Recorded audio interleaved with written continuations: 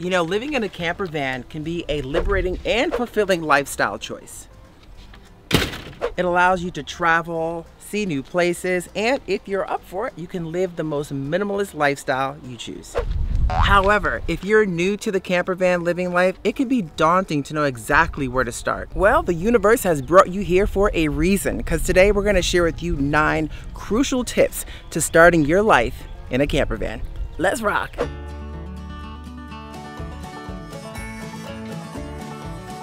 All right, so let's kick this off first by saying do your research and try living in a van before you buy it. We recommend renting different types and sizes of camper vans to learn first whether you truly enjoy living in a camper van and also to get used to the lifestyle. Living in a camper van can be very challenging at times, so trying it out is very important. Yes, that's right. And second, what van features can you live with and what can you live without? I mean, there's a lot of things that goes into the process of purchasing a van. Now, what we did, we rented quite a few from Class Bs to Class Cs, and by doing so it really helped shape the direction in terms of what RV we wanted to purchase. Choosing the right van. Now, when choosing the right van or RV for that perfect van lifestyle, well, you need to take in a few major factors. 1, the size, 2, the fuel efficiency, and definitely the cost, because those things can range anywhere from the high to the lows and a bunch of in-betweens. Now, unless you refurbish or build vans and cars for a living, you definitely want to consider getting one that's in good condition and having the essential things that you need, like a kitchenette, a bathroom, and a decent sleeping area. So what about some of the less obvious ones? Yeah, no, that's a good idea. And actually one that comes to mind is make sure your van has very good insulation. Yes. And you might think, hey, I don't go into the really cold weather, so I don't really need it. But insulation helps you both in the cold weather, but also in the really hot weather too. It helps moderate the temperature inside your RV or van. Absolutely. And let's not forget about comfortability, y'all. You need to make sure you have a good mattress, yes, because if you don't have a good mattress, you're not going to enjoy the process. You know, you're doing a lot of driving on the road and you're going to be sleeping in your van and RV. So it's important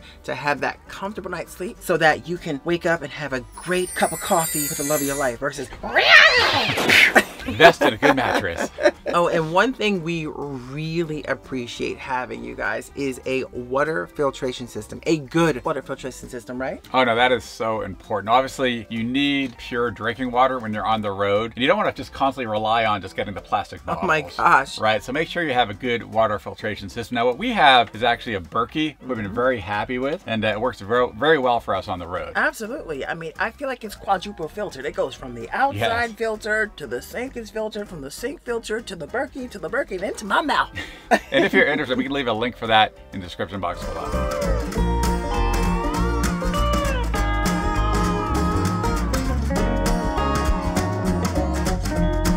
Learn about van maintenance and start becoming handy. If you're not handy, you need to get handy when you're living in a camper van, because quite frankly, something is always broken, right? You're basically driving your house down the road and something tends to break when you're driving. We can't think of a time when everything has worked. And so it's very important to be able to fix things yourself. And that's not just doing the oil changes, not just, you know, doing the tire rotations, but it's really fixing things in your home. Like it could be the AC, it could be a water leak, it could be the refrigerator. Make sure you read the manuals and start to become handy. Woo, that's right. Get handy, you guys, so you can avoid some of them crazy expensive techs. Create a budget.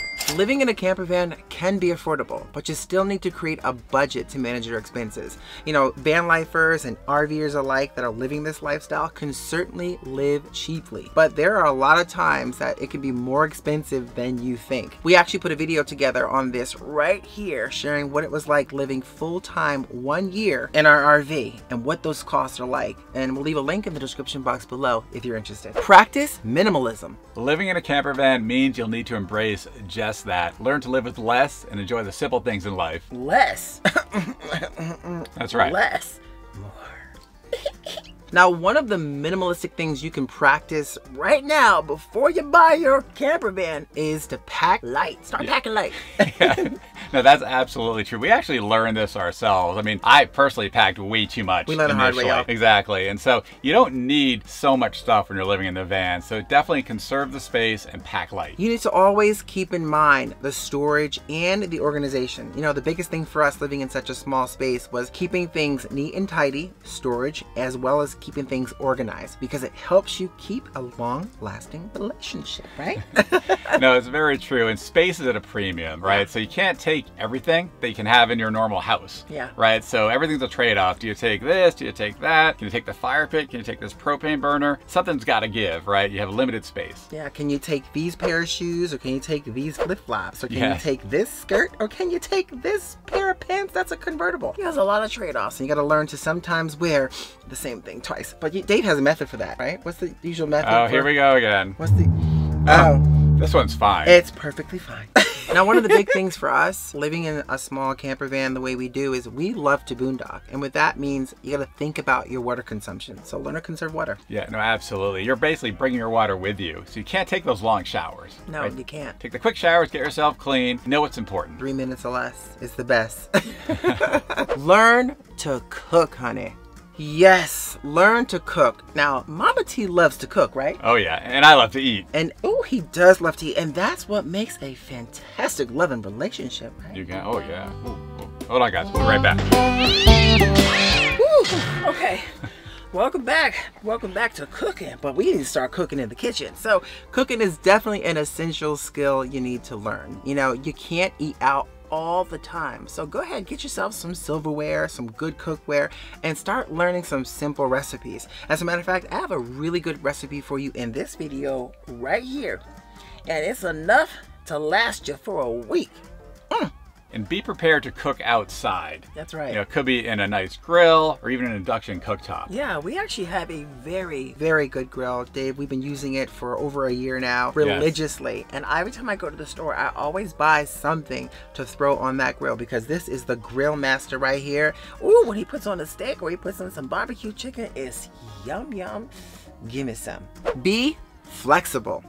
Living in a camper van means you'll need to be flexible with your plans. You may not always know where you're going to be in a couple weeks or even next week. We don't. Right? No, we do. Sometimes. Normally. Right, but you definitely need that flexibility and be prepared to change your plans if necessary. And actually, weather can really have an impact on that as well. We've had situations where we've actually had tornado warnings affect our plans. Yeah, we had to stop, drop, and roll, and then we end up in some situations that you can't get out of. So it looked a little something like this in Deadwood. You remember that? Oh, man. Stay connected and get involved with the van life and RV community. You know, staying connected to the outside world is important. If you go off, let's say you're a solo van lifer and you're off out in the boonies somewhere, well, you need to make sure you have some form of connectivity in case something happens to you out there. Dave and myself, as full-time content creators, it's important for us to have connectivity all the time so we can be connected with you. So we've invested in hotspots and other internet connectivity ways to stay connected to the world out there.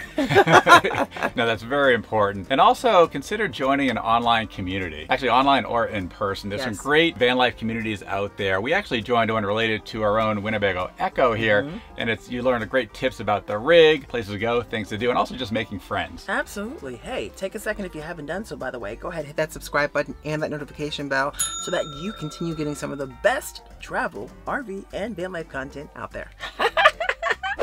Stay active. Living in a camper van can be surprisingly sedentary, especially if you're on the road often. Definitely. And it's one of those things where you need to get that exercise in there. You know, go for a bike ride, go for a walk, go for a hike. You know, some of the places we've been to, because we're so consumed with work, we haven't had a chance to just get out and enjoy. And we're learning to do more and more of that, which goes to my next point. Take your time, if you can, going from place to place. You don't want to miss the in-betweens just because you're rushing to the next spot. And we've learned that over a year of full-time living in this and traveling to slow down a bit and enjoy it. Exactly. Slow down. Don't try to travel too far day after day after day. Take your time and just enjoy where you are. Yeah. We try and do what, 4 hours at the max? Mr. Planner, just keep it within 4 hours. Anything longer might get you in trouble. Until tomorrow. And finally, and this is really important, so grab a piece of paper right now or a Post-it, write this down, stick it on your refrigerator or somewhere where it can be seen every day. Enjoy the journey. Seriously, enjoy the journey. Yeah, that's right. Living in a camper van can be a life-changing experience, so embrace it and enjoy the ride. I am. I know someone who's enjoying the ride. Are you enjoying the ride? Mommy little fluffy doobie, mommy doobie doobie. a puppy. For our fellow van lifers and RVers, if you have any tips for getting started living in a camper van, let us know in the comments below. Absolutely, we love to read them. And as a matter of fact, we'll see you in the comment section.